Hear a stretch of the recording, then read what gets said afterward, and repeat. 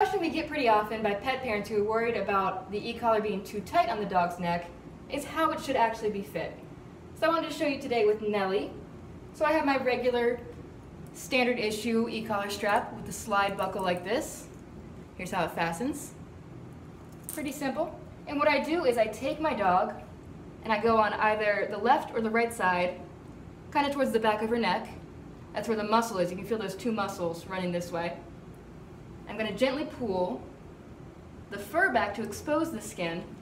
Right there is good. I'm going to nestle the unit in there, and as I hold it there, I'll pull the strap around and fasten it, and then I'll check the tightness. So if I can fit 2 to 3 fingers under there, I know we're good. So it can slide freely with some force, but it won't just be flopping around on your dog's neck, making no contact, because that would be useless.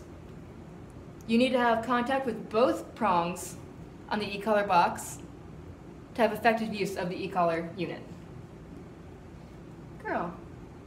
So about here is good. If you're concerned about the tightness of your collar and that you're not getting enough contact but you feel like you're choking your dog, there are bungee collars out there, collars with a bungee strap in the middle or the whole thing is a bungee. I like those for the dog's comfort and ease of use, but if you fit this correctly, you can't go wrong with it. You're not going to choke your dog. It just needs to be snug, but not overly tight.